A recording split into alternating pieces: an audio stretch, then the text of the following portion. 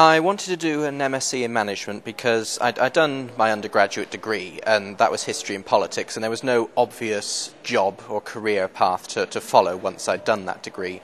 So I wanted something which would give me a bit more sort of employability, some extra skills which I hadn't learnt from doing my first degree, and I wanted to do an MA anyway because so many people do a bachelor's degree now that's sort of so commonplace. I wanted to do a master's degree. And my girlfriend had done a business degree here before, so I knew that this was a good management school. I looked up, I realised it was sort of one of the best in the country, one of only 2 6-star management schools. And so I thought that there's a lot I can learn here. I want to go into politics one day, so learning things like economics and marketing and finance, it'd all be very useful skills for the future, I thought.